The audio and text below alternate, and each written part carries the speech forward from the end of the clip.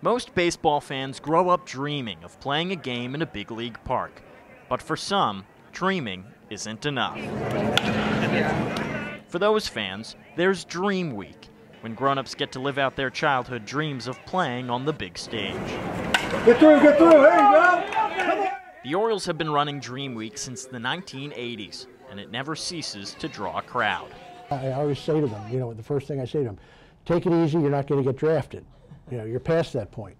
But I think it's the kind of game, baseball, it lends itself to this, and it gives these guys an appreciation, and girls, an appreciation for what the major leaguers go through. And playing a game at Camden Yards is just the beginning. These campers will head down to Sarasota, Florida in January. There, they'll get instruction from O's legends and put it to use against camp squads from other MLB teams. Well, at first you're very nervous. You're thinking, oh my God, it's Chris Hoyles, oh, it's Scotty McGregor, it's Jim Palmer. Then you realize after a while, they're regular guys, they like to drink beer, have fun, they're competitive, and because the same guys generally keep coming back, you get really close. You get on a first-name basis, and you're like, wow, this is really special. Many campers haven't swung a bat since high school or even Little League.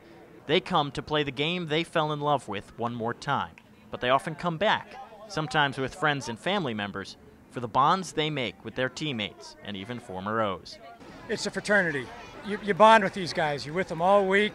You're playing baseball with them. You're cracking jokes with them. You're having dinner with them, breakfast with them. I mean, you literally are a big family. Paul Mancano, MASNsports.com.